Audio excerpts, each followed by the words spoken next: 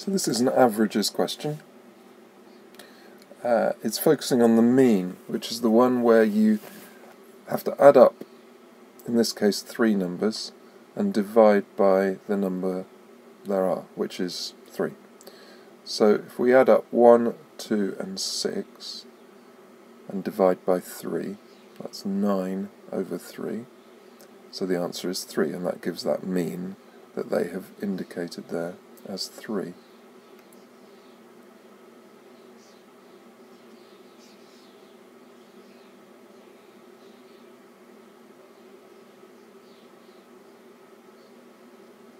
In the second example, we need to take the 3 marked numbers, 5, 14 and 17, and add them together, which makes 36. And again, there are 3 numbers in the set, so we divide by 3 and we find that the mean of those numbers is 12.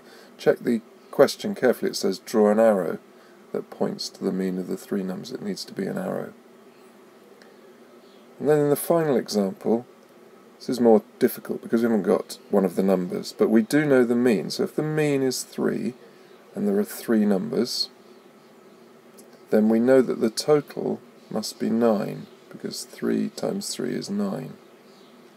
So if the total is 9, we can take our minus 4 plus 6, which makes 2, and then we know we need another 7 to get to 9. So the third number must be 7. It says draw a cross to show the position, so do make sure you finish the answer properly by drawing a cross at 7.